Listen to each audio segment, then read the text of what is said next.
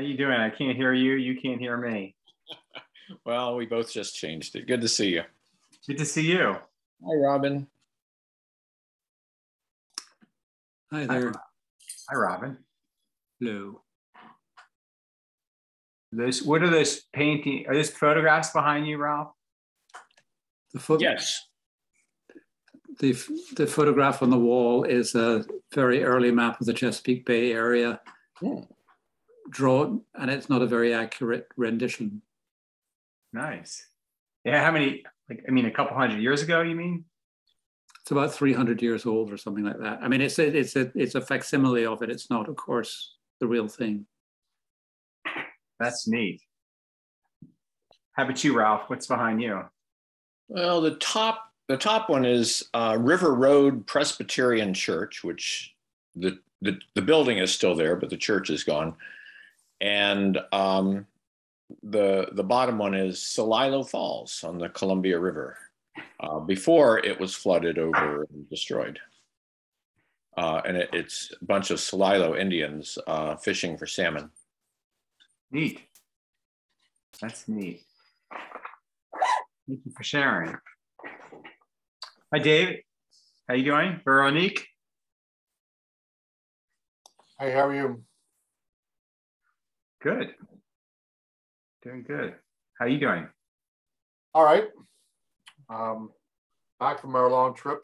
Been busy doing stuff at work. Where were you again? Remind us. Cyprus and Israel. Cyprus and Israel. Oh, nice.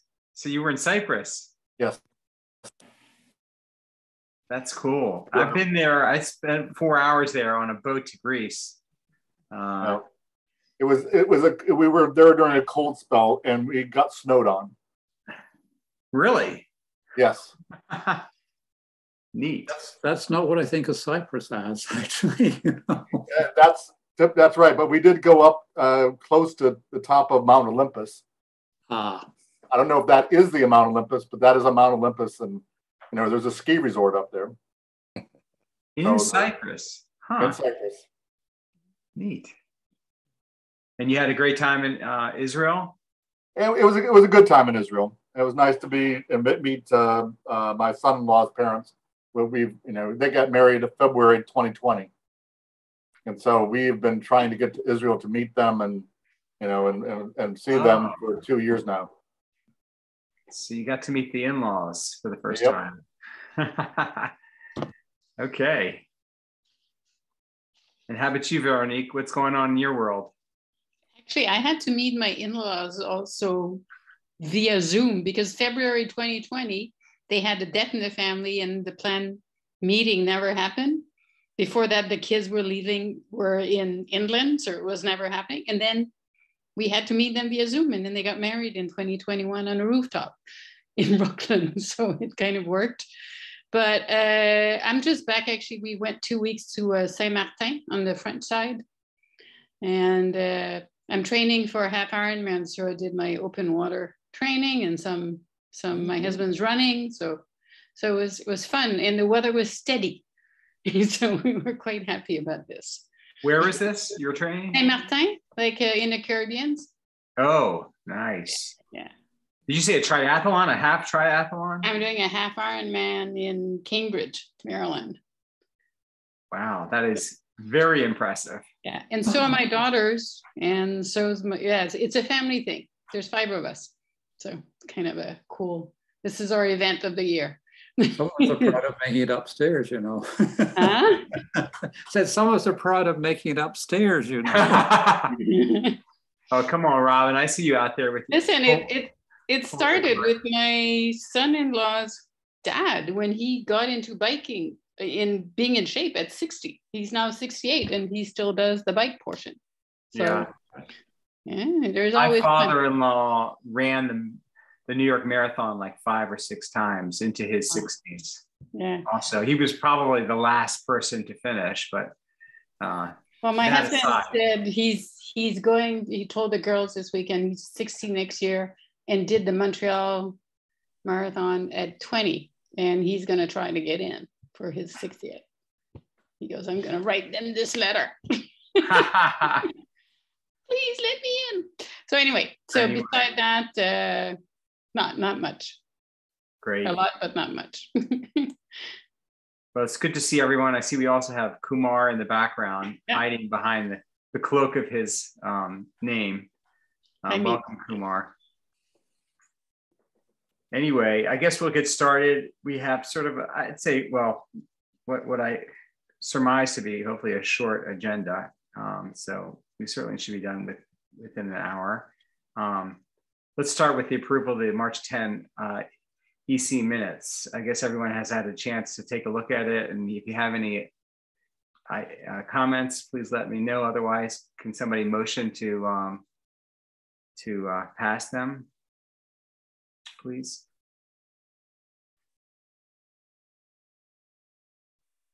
Do I have anyone who will motion? Say it out loud. I will motion. Thank you. Do we have a second? There's a hand up. There's a yellow hand up. Okay, and all in favor, raise your hand. Gotcha. Okay, unanimously passed. Wonderful. Okay, I have written the minutes for the last 2 times. We did agree collectively to do the rotation. So I'm either hoping somebody will step forward and say, okay, I'll do the next one, or we can just assign it by alphabetical order. Anybody want to do the minutes for today? We have a recording of it going in progress. Okay, so. I will not volunteer. I just finished a whole board I have a board meeting in 2 weeks for something else. I just finished hours and hours this week of this. I'm sorry. Okay, so I think we'll put Ralph in the, actually Dave can't be in this rotation because he was the one who was doing it for like a year. And so thank you, Ralph, for doing the minutes. I recommend that you, do it quickly so you have some thoughts in your mind, and that way it's done quick. All right. One last thing, just to think about, nothing to discuss, but we will. Jeffrey Slavin mentioned that that the preferred amount of members is like 9 versus 7.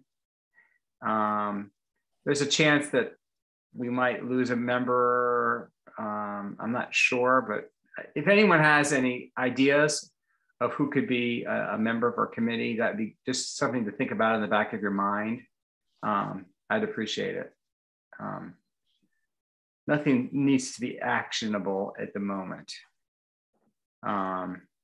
Okay, moving on to the next item on the agenda. I wanted to talk about 2-stroke gas-powered machines and whether or not we have the appetite to consider that ban as well. Basically, personally inspired by they're doing that in California, or in the process of doing that. So, I have to say, before talking about this, that I have started to, actually, I'm jumping ahead to this, the distributing the gas-powered leaf blower flyers. We've, done that all around town now. That I've actually started going to the landscapers. When I hear the noise, I go outside with an English and Spanish thing, and I go up to them and I say, listen, in a nice way, like we have a band coming up in September. We want everybody to start transitioning now. And like across street neighbors, I told them, look, your workers don't even have any masks on or any ear protection. And, and then they started putting masks on, these people that have no idea that their health is at risk. So it made me happy, actually, that, I was actually helping someone's health. And also, I think we should, if we have any extras, if you hear a noise outside, I would recommend considering going out to that landscaper, just sort of introducing yourself, and these are what I just said, basically just giving it to them. Don't say, just do it in a friendly way. I'm starting to do that. I think it's a good way. People seem to know what's going on though. And they say, oh, this backyard neighbor was using it, and the landscaper says, yes, I know it's coming up in September, but we're just, and yes, I'm using all electric in the art for our DC clients. I'm like, well, why don't you just start doing it here? And they said, yeah, maybe we will. So anyway, I just wanted to share that little snippet. Any comments about that? Just a comment on the two-stroke. I switched over to a battery operated, a mower like several years ago, and it's been great. The main problem I always had was maintaining it over the winter, and I was always having to clean the carburetor and get it up and running every spring. And I've not had to deal with any of that with the electric. It's been zero maintenance issues. It's been perfectly fine from the size of my lawn, and I have a reasonably good sized one. So I highly recommend switching over to an electric or a battery operated. Great. We had a battery operated one, and the batteries just wore down so quickly that our last lawnmower is corded, and we had a 100-foot extension cord all over the yard. But it's a lot lighter. It's lighter to push around, and cuts just as well. Yeah. I have a very powerful electric blower that we use in the late fall, like in December, and it's, we have a 100-foot cord, but our landscaper is happy to use that. And as far as the two-stroke engines, yeah, I think it should be a nice extension of what we've already done.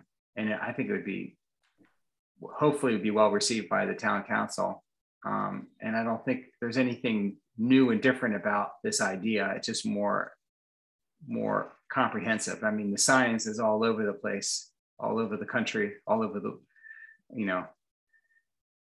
different municipalities are considering this. Véronique, do you have any comments? Or Robin? As you may know, I don't have grass, so at all. The other option is, I believe my neighbor in front has it. No power. Don't you have something with no power at all, Robin? I do, but I actually use a battery powered more these days. Okay. So, that's the only thing I've ever had. My dad had that. I've never had a real electric one, except I think one of the house we had in DC where we hired people. But I think in terms of noise, one of the things that I'm seeing with the landscapers is they came in gang. So I don't know, like there's, and they have these huge ones. So does it exist two-stroke for these huge commercial ones, like the types that you're talking about? I have no clue. Well, the two-stroke engines are the ones, is a type of engine that's used for the leaf blower, which is a very loud innovation. And okay. Also the other one that it's used primarily for is the weed whackers. Yeah, I think most mowers that are sold now are four-stroke. It may be residents who own old two-stroke mowers who might be most affected actually, because it's the old mowers that are two-stroke. Okay, so I guess my question is more, if you had a ban like this, does that work for landscapers? Do they have a technical option? Yes, they do have a alternative. They have battery powered weed whackers. For weed whackers, and what about for? The mowers are four-stroke engines. So so we're good. That's all I was. Yeah. Okay. It's not really related to the mowers, even though Robin brings up a point about the old mowers, but those are very more rare, I think, Robin. Probably these days, yeah. Yeah. I haven't seen a two-stroke engine mower in a while, but anyway. So it seems like people are pretty supportive of this idea. Do we have any other questions or concerns? Basically, the idea is that we would recommend that the town council considers extending, the span of leaf blowers to all two-stroke engines. Sure. Anything to reduce that noise. Yeah. Well, it's, I mean, if, as Robin says, the lawnmowers aren't a big deal, there are only a few, and if somebody maintains their lawnmower that well that it lasts that long, I'm not sure they should be penalized, and eventually they will kind of die out. Rather than extending the ban to every two-stroke, how about if we just really focus on the weed whackers? And you could add that an overall ban will exist, but like much more in the future, right? Like 5 years from now, you know, understanding that some people have some old, like whatever. We expect in 5 years from now, none of them will be working, right? And something like that. Two-stroke. Okay, I think. I think pretty much this is sort of a moot point in the sense that I don't really think there are any two-stroke lawn mowers anymore.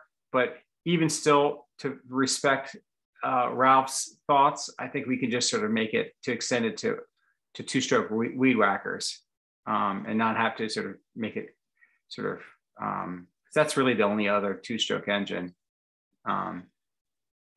And also, I do think that chainsaws are two-stroke engines, and the tree people need chainsaws that are two strokes. So I think weed whackers is probably the way to go. All right. I have a battery operated chainsaw. Yeah.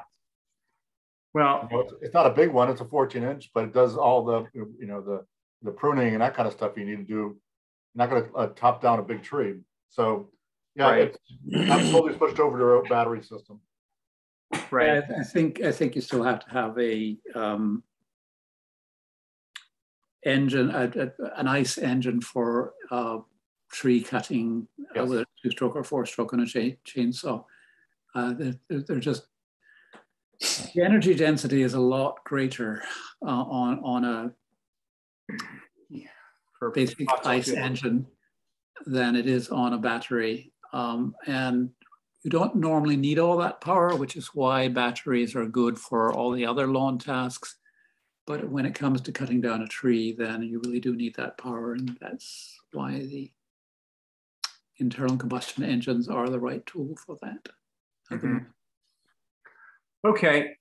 I think we're ready to make a motion to extend the ban to two-stroke weed whackers. Does someone want to make a motion, please? I'll do it. Go ahead, Ralph. What you just said, I'll figure it out how to write it in the minutes. Don't have to do the wordsmithing right now. Okay, great. Do I have a second? Okay, Véronique, thank you. And can we all please vote yes by raising your hand? Okay, we got a unanimous again. Excellent. All right, moving on. Next item is... Quick question on that though. Are we just making a motion that it's a good idea, or do we want to have a time frame? I mean, my thought was to recommend that they ban it immediately. So, you know, upon the council's review and voting. So, I mean, that's sort of pretty much how all the recommendations are, that it should. We would probably put some kind of date on it so as to give people warning. Okay. This leaf blower thing has gone on for years. Right. So I don't. So we can do it for, you know, September 2023. That gives people a chance to wear them out and buy new ones. Okay. How does that sit with everyone else? Anybody have any objections to September 1, 2023? Véronique, you like that? Was that a yes? Okay, I guess that's a yes. Okay. Yes. Sorry, I'm on something else. I need to double check. So I'm fine. I think that's a good idea. I don't want to, it took us a while to get everybody aware of what we're doing before. So I think 23 is the proper timing to give people a chance to know what's going on. Okay, excellent. Okay, so then please make the recommendation wording to include that, Ralph. Okay, excellent.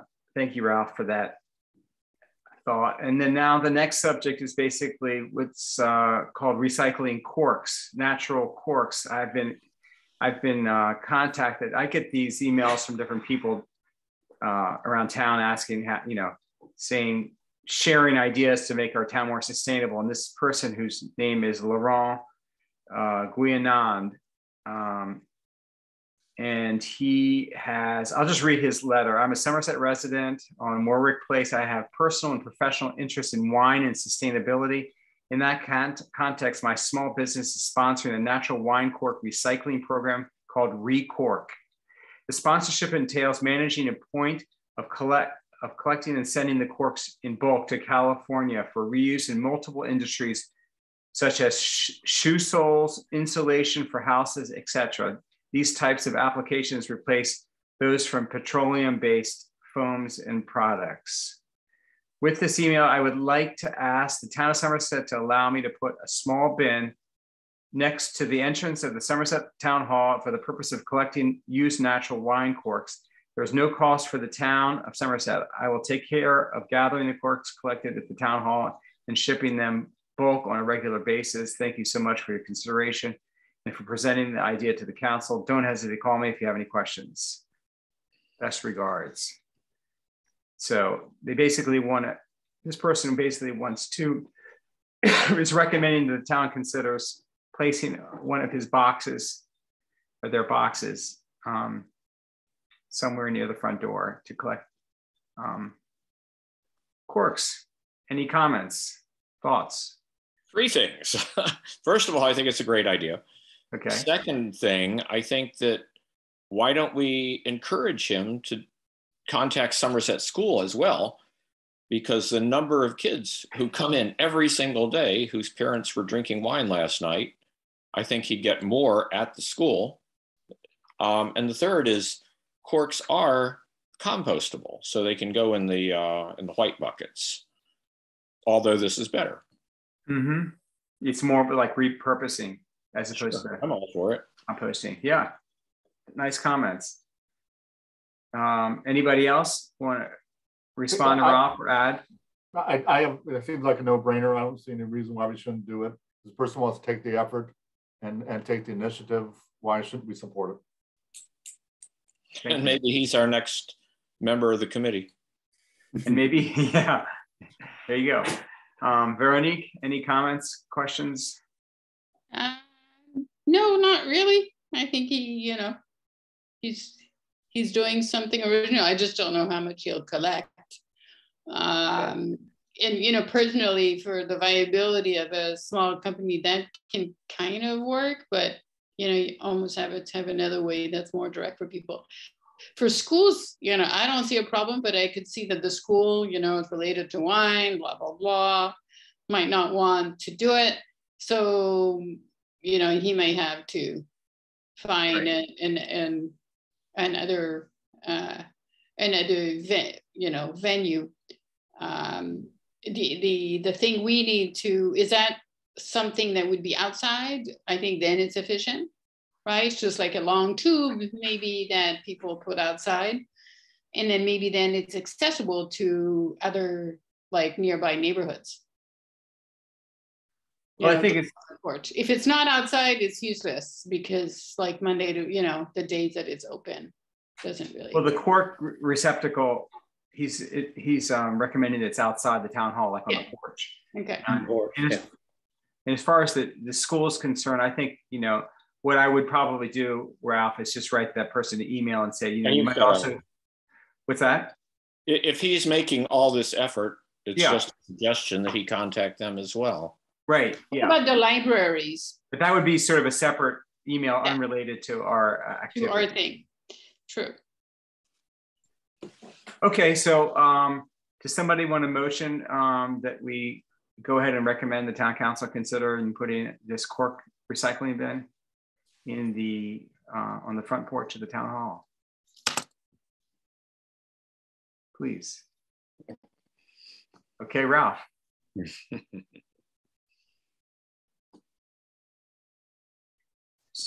Second. Okay, second. I guess Ralph's basically saying what I said is what the motion is. Okay. Yeah. And everybody in favor, raise your hands. Véronique, we lost you. Her hands are in her lap. There she. Thank you, Véronique. Okay, moving on. We'll skip this one. It has to do with something. I was hoping Patty was going to join us about tree planting activity to celebrate Arbor Day. I don't really know much about what this topic is, and I was hoping her to talk about this. So let's come back to that. Maybe she'll join us in the next half hour. Next item is compost crew update. So I'll start. Maybe Robin can jump in if you so choose, but our hope was that the town council would consider an opt-out program, which we recommended. And then I was informed by Matt that the extra amount necessary, assuming everybody joins, the remaining households would require an additional $36,700 annually for the town to support more comprehensive composting.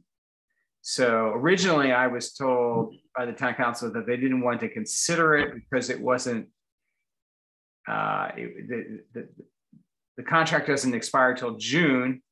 And that was this, they told me that 4 or 5 months ago, but then now we got close to it. Now they say we don't have money to do it. So maybe I just didn't follow protocol carefully because it seems like we just missed an opportunity. Maybe Robin, you can jump in and share your 2 cents about that. Yeah, I mean, right. There are two pieces. One, our budget process, and I don't think opt-out's a good idea, and I'll explain why in a minute. But you don't think what is? Opt-out is a good idea, and I'll explain that in a moment. Oh, right. Yeah. So that will lead into the pay for trash idea. Go ahead. Right. Yeah. So we're nearing the end of fiscal year 22 at the moment. And so most of our 22 money is accounted for. And we just established a budget for 23 in which we tied in the compost amount at current levels, which is about $27,000 for the 188 odd households that are currently composting. And that can see a little growth in it, which tends to happen year on year, but it can't see a big growth in it on our current budget. We'd have to find money elsewhere for that. So that's what Matt is talking about then. The 23 budget, which has just been passed, doesn't have money in it for the 36,000 for opt-out. Why I don't think it's a good idea, as I mentioned to you on the phone, is what you tend to get with it is undermotivated people. In other words, people who have not actively sought to compost, but are given a compost bin because they didn't opt out.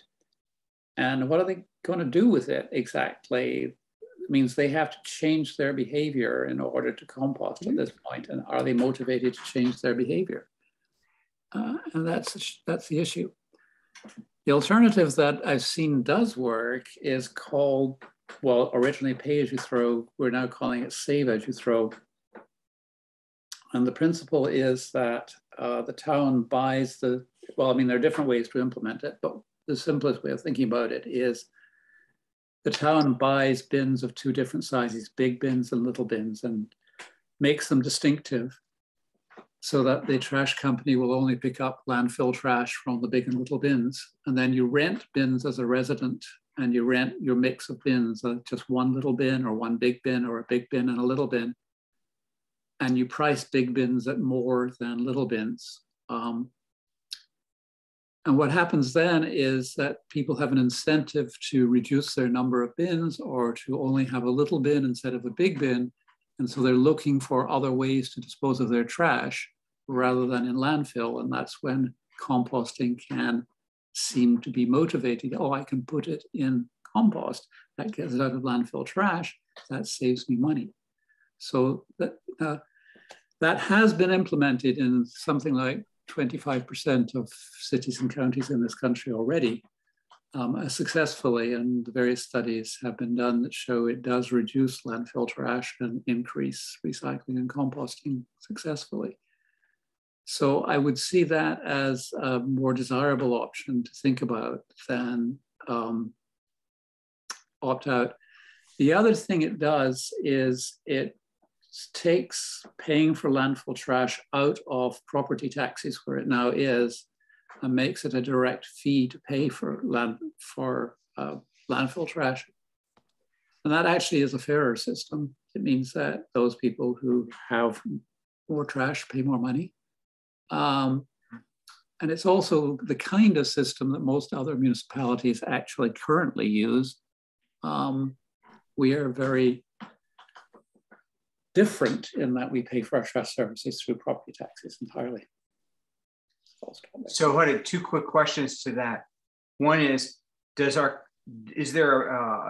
good company who picks up our trash and recycling, could they be able to do this type of service where they? Yeah, I can't imagine they wouldn't. I mean, you've just got to tell them that you're only going to pick up from the yellow bins, however you've made the distinctive, the town of Somerset yellow bins. And that's all they have to do. And that's just a simple instruction. I don't think that's a challenge. But you're saying that if I put less money, I mean, I thought you were indicating that each house has to be weighed when it's. No. I mean, there are, as I said, there are different save as you throw systems, and you can buy expensive trucks that will weigh the trash and have set it to individual account of the household that's weighed with a great software program that's built into the truck. We're not doing that. That's too expensive for us. A simpler method is simply big bins and little bins, and that's also used. And so, so it's a collective measurement of our whole town of landfill and compost. Well, no, ultimately, you're not measuring anything. All you're doing is you're renting a small bin, and you can only put so much stuff into a small bin, and therefore it is on average a lot lighter than a large bin where you can put a lot more stuff into it. So you're putting less trash into the truck when you're using a small bin than when you're using a large bin. So I think there's a few principles there that actually we've talked about looking at things holistically with the next contract. Pay for, how much trash you have. Landfill trash is absolutely fine as a concept. I just think the little bin and big bin is just one of the options that's out there. I don't know. I think in Ithaca they paid for their bags, like different. Yeah, right. I mean, there are different ways to do it. There's different ways of doing it, and I think it's important once you first of all you decide on a policy that is based on, size of how much you sent to landfill. That being said, I actually do not, I think it will take time to get to that transition and to facilitate the change in behavior. That's where personally, when I suggested to everybody, everybody gets access. I think about it about access to a access, like almost forced access to the composting bin.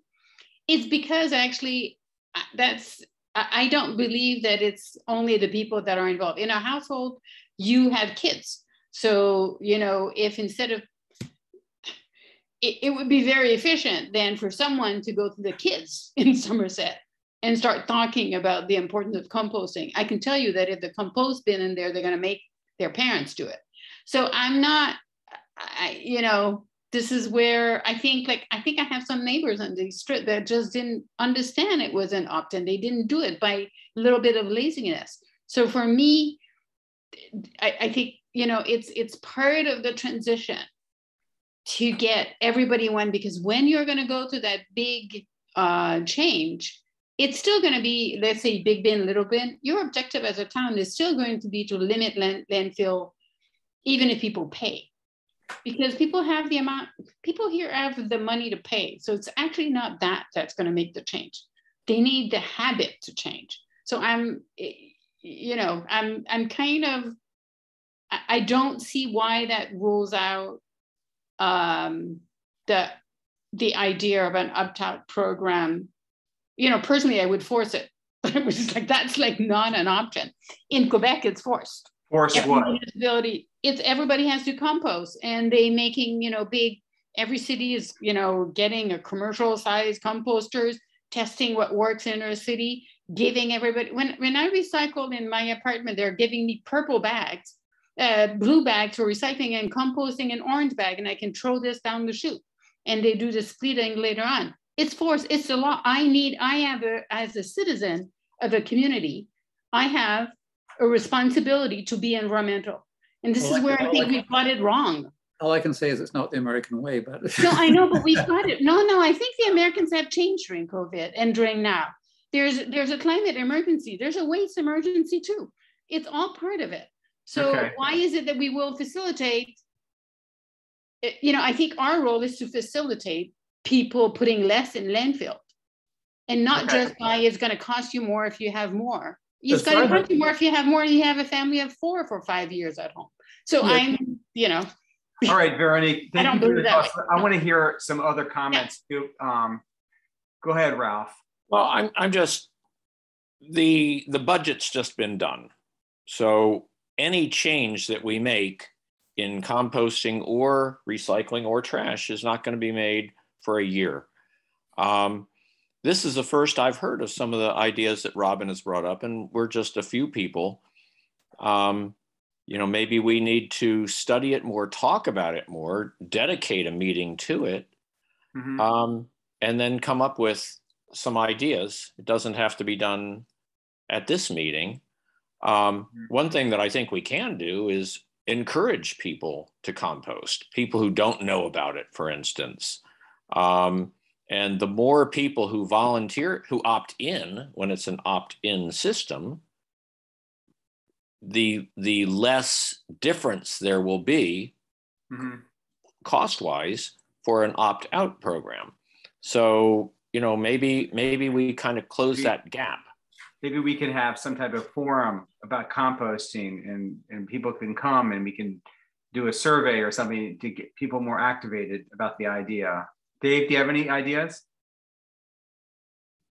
I think that we need a little more thought on it. I'm not quite following Robin's idea, but I'm fully supportive of ways to incentivize a less materials getting into the trash stream and encouraging composting. I'm open to new ideas. I'm not sure if any education will necessarily change people's behaviors on composting, but I think that some kind of outreach might be useful. I just don't have a good idea on it at this point. Yeah, I'll send you all a link. Montgomery County is considering moving to a save as you throw system for the county trash system, and they're some way along the way to do that. And they've got a website that has a whole presentation on save as you throw, and I'll send that around to the committee so you see what it is. I think the idea generally is good. I just, really sincerely, if we're going to ban blowers, and ban other things, I don't know why we can't get people to understand that same community, we can't force them to do this too. So I'm just like, the county actually is considering compulsory composting. I got the same concerns about compulsory composting that I have about opt-out, which is you get too many undermotivated people. Right. And you don't want to be just throwing away money. Comes with time. It's habit, but that's okay. We've got to sell it, so that I agree. So if it hasn't been sold enough, like understood as good in the town, we should do it. I really think the kids can have a big part. It's like the joke of scraping all your. I would love to do an analysis of the 45% of households who are currently composting, what percentage of the homes with kids are composting? And I suspect that that's very parallel. No, maybe there is a survey to understand who's left and who's in. I know we have surveyed people in the past through the town newsletter, but maybe that's a step. I think a survey of some sort, it could be very helpful. And that's a good idea. I think what I'll do is I'll draft like some questions, and then I'll send it around, and then you guys can like edit it and sort of, and we'll sort of maybe find some poignant questions that, might be, illuminate the problem more clearly. I think that this is something slightly broader. I'm not against what you're suggesting, but I think we need to get people to kind of make it visible. And I know this is not just a Somerset thing, although we could probably put them at the town hall or at the pool.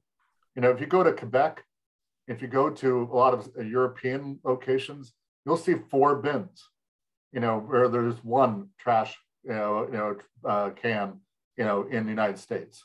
Yeah. And even on the street. On the street, just there along the street. Public.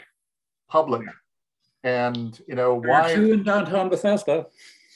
Yeah. Right. Well, that's good that we're starting to see that, but it's like, why have we been doing this forever? Getting people to understand that there is composting, but it's an education. We have taken on at our community, our religious community, after our events, try to make them compost, everything be composted. And it's still very hard to get people to understand what is compostable and what is not. It's a real hard concept to get across. People struggle with what's recyclable too. Exactly. Even in my family, which is, so environmentally conscious. I still struggle with what's recyclable, and I'm on the solid waste advisory committee of the county, and it still foxes me. So trust me. Yeah. I think composting is easier in terms of a lot easier. Yes. Anything organic is composting. Yeah. So I think that's one step, actually. It's almost like a joke. If you have a hard time recycling, composting's is a joy. Well, that's actually, okay. So I think we have some general ideas. Let me draft up some questions for a survey. It seems that it'd be nice to get a pulse of our town about composting with the survey. And then at our next meeting, we can react to that. All right. Let's move on. It's 8:40. Is that okay? Do you like that idea, Robin? Sure, yeah. Okay. The bee update. So I can say some things, and maybe Robin can also, but basically we do have somebody who is willing to do it. Elizabeth Harris, I've already told you about that. The town still has some concerns about bee stings. Robin and Steve have recommended that our committee have like a forum of some sort where we bring some experts in to just talk about beehives. And to that suggestion, I've asked Elizabeth Harris to make some recommendations of local experts, and she's given me like 2 or 3 people that are either manage bees in public properties in Montgomery County, or just very knowledgeable about bees. So I've already got some candidates for an upcoming forum.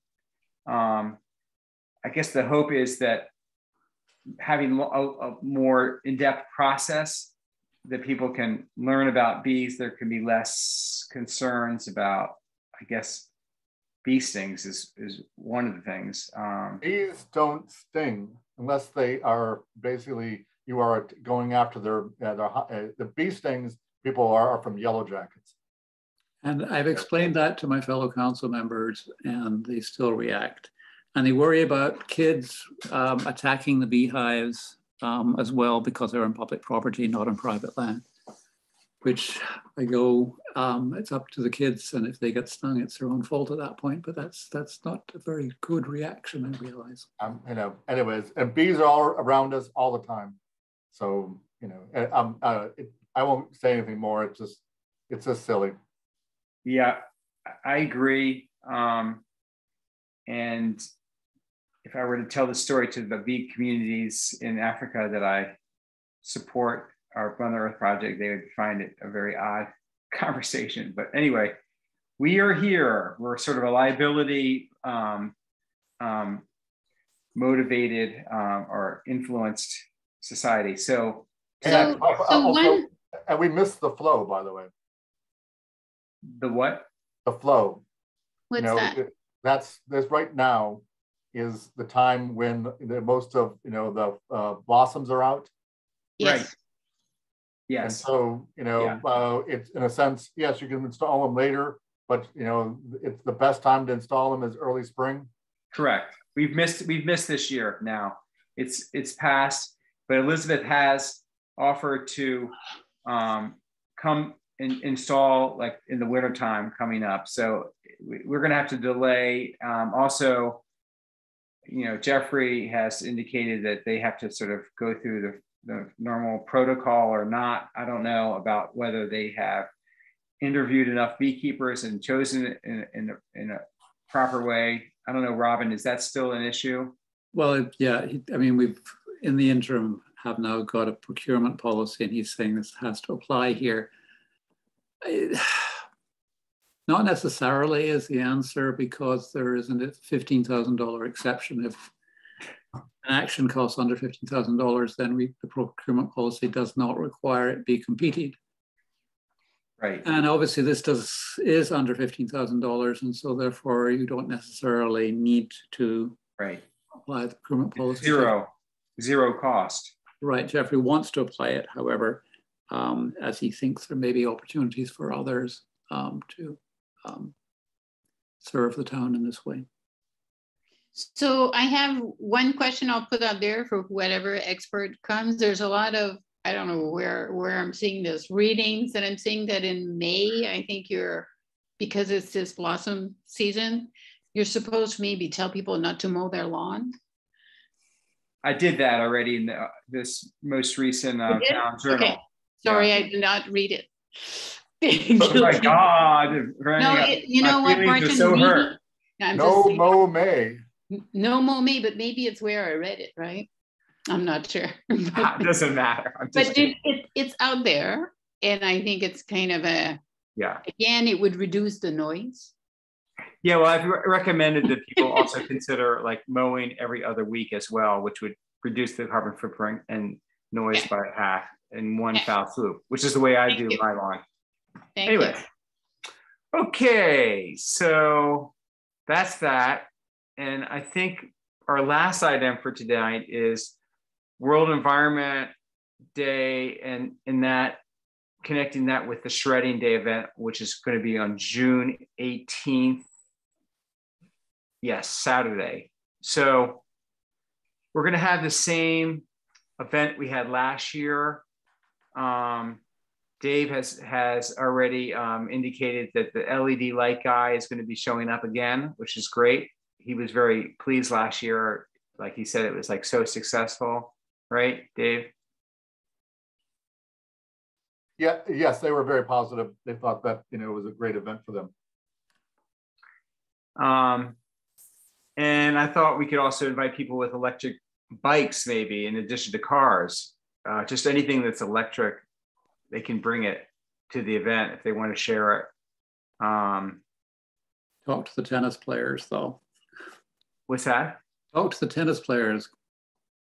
Carrie Wofford, particularly. Yeah, I talked to Carrie. She was fine with the idea of having them park their cars on the street during the morning time. So we'll have the full lot. Part of me, to be perfectly honest, is still a little bit concerned that road coming in is not a two-way road. It's very difficult to, you know what I mean? Yeah. So I don't feel, even if we have an empty parking lot and the shredding truck is there, I don't see the issues of traffic flow completely solved. Yeah, the parking lot of the pool is much better suited for that, but the tennis courts seem to be the desirable place. So, but why have we not? Isn't there some reason we can't use the pool? Well, you can't do it during in season because obviously it's full of cars using the pool in season, but you can do it out of season. Right. So maybe we should consider doing it out of season in the future so it's safer. Yeah. I think so. Maybe we could do it like in May next year. You know what I mean? May, yeah. Early May. Right. Okay. So does anybody have any other things that they would like us to consider for that day to make it? I mean, my personal feeling about World Environment Day and Earth Day is that, like, you know, you might have seen one of these Mother Earth emails we just sent out, but I think every day has to be Earth Day. I mean, the idea that people take time out for one day to be special is, I think, a complete hoax. You know, so I personally don't need to celebrate or, you know, delineate this day. I'd rather do all the things that we're doing, which will have impact on our town and our, you know, region that happens daily. Any thoughts?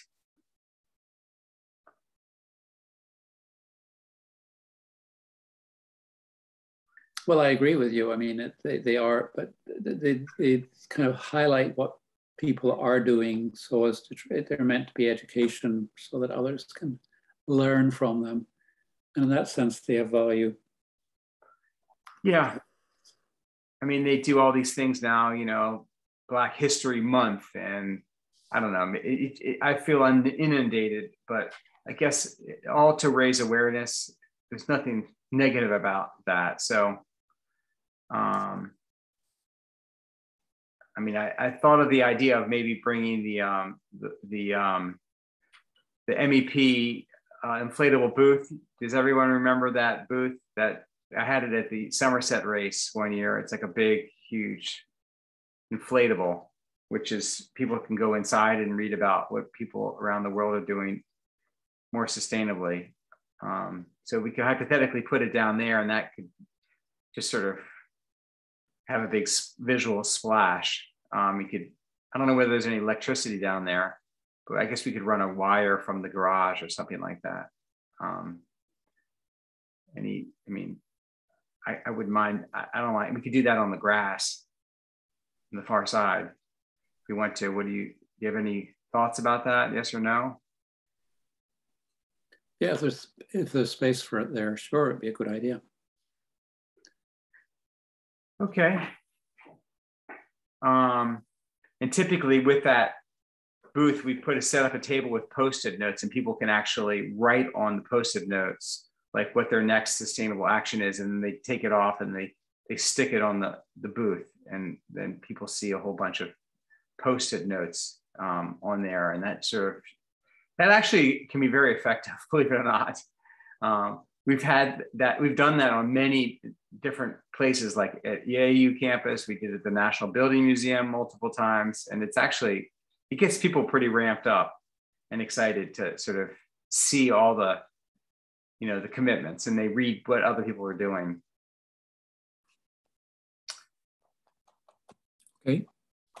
Okay. So looks like we lost Véronique. Yeah, she sent a text. I mean, she did a chat thing. Okay. I think we've pretty much have covered all the things that we need to. Does anybody have any other last items before we bring our meeting to a close?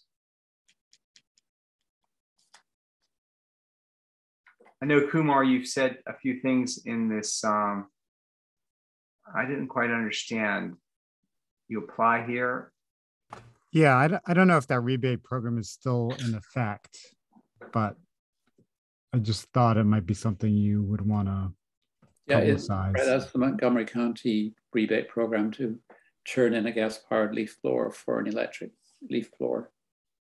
And I think landscapers should be interested in it. Right. So what is your suggestion that maybe I can write about it in the next article, let's say, and that way homeowners can let people know about this and share that with share with our landscapers. What Kumar, if you'd be kind enough to like write that stuff and email it to me so that I can sort of maybe transfer it into the a document where I'm writing this article, and I can add that as like one of the paragraphs. Is that okay? Sure, I'll send it to you.